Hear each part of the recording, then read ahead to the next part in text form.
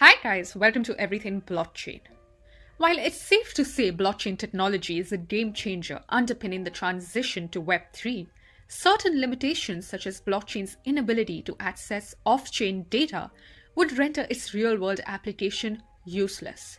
But that isn't the case, right? And why is that? Well, it's because of oracles. Oracles serve as blockchain middleware. And in today's video, I will be taking you through what are blockchain oracles, why we need them, and finally, what is the oracle problem? Blockchains and smart contracts are self-contained, closed systems that can't access outside data. However, several contractual agreements necessitate access to off-chain data for execution, and this is where oracles come into play. I'm sure that sounded like a lot, but let me give you an example. Let's say John insures his warehouse for X amount, and one day the warehouse burns down, for whatever reason. But how will blockchain get the information about the warehouse burning down? In such a case, the smart contract relies on third-party information as to the state of the warehouse. And that's what I meant when I said oracles serve as blockchain middleware. In the Web3 space, oracles are third-party services that provide blockchains and smart contracts access to off-chain data, bridging the information gap that exists. In the absence of oracles, smart contracts would have a minimal use and DeFi would not be where it is today. DeFi relies heavily on oracles to deliver on its value proposition of broader access to financial applications. In fact, even for the implementation of decentralized crop insurance contracts, we need weather data. Basically, we need a lot of off-chain data to fully unlock the potential of smart contracts.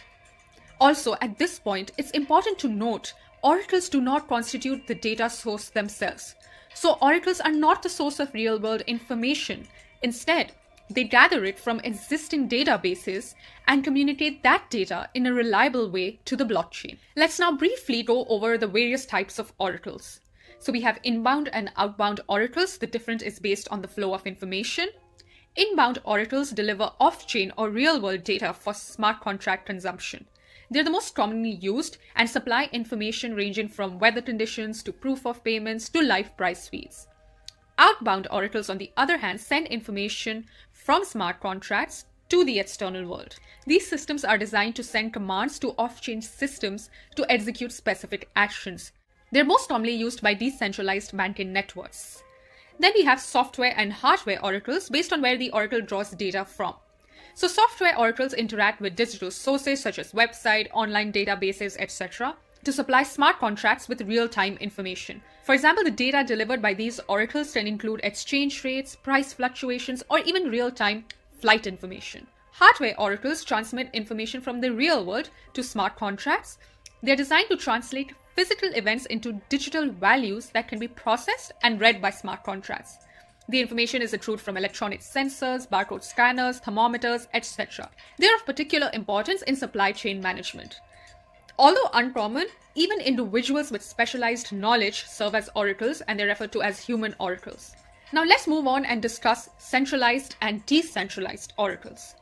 Centralized oracles, as the name alludes to, are controlled by a single entity and are the sole providers of data for a smart contract. Now, blockchains, as we know, are decentralized and distributed networks that protect against single points of failure. Reliance on centralized oracles introduces significant risk by introducing a single point of failure. All contract participants need to place their trust in the entity controlling the oracle. Relying on a single entity for accurate information can jeopardize the security of the smart contract. Before we discuss decentralized oracles, let's talk about the oracle problem. The oracle problem revolves around a very simple limitation, and that is something that we've already discussed, the fact that blockchains cannot pull in data from or push data out to any external system. This, coupled with the use of centralized oracles that introduce a single point of failure, is defined as the oracle problem. It goes against the entire ethos of decentralization.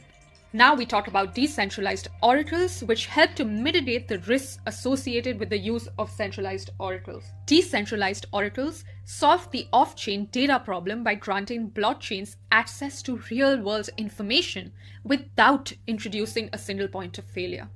So these oracles do not rely on a single source of information. Instead, they collect data from multiple external sources that independently gather data, which fortifies the authenticity of the information. So that's decentralized oracles, guys. And that's it for today. I hope you were able to understand all 3 points: what oracles are, why we need them, and what the oracle problem is. I'll be back with more such videos. But before I go, I would be grateful if you could give this video a like, and if you haven't already, please subscribe to our channel. I'll see you another time. Till then, take care. Bye.